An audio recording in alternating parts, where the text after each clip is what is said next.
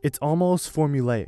It starts with the emotional music. Quincy Fire Department, Lieutenant Ray speaking. Such a simple thing. Then the text. The message. I was diagnosed with pediatric cancer when I was 14 years old. Yet millions of people in the developing world walk up to 6 hours every day for water. Then the grand finale. The brand. Companies continue to use the Super Bowl platform to promote humanitarian causes either initiated or supported by their brands. It's a type of marketing that promotes feelings over facts. The ads are light on product details and heavy on emotion. You helped save my child's life and the life of so many children.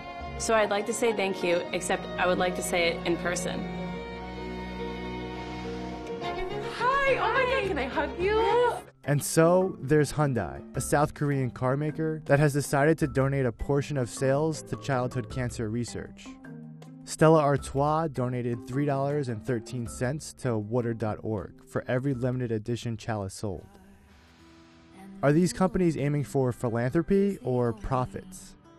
The average cost of a 30-second ad during the Super Bowl was more than $5 million this year. And that doesn't count the expenses tied to making and promoting it, like the star power.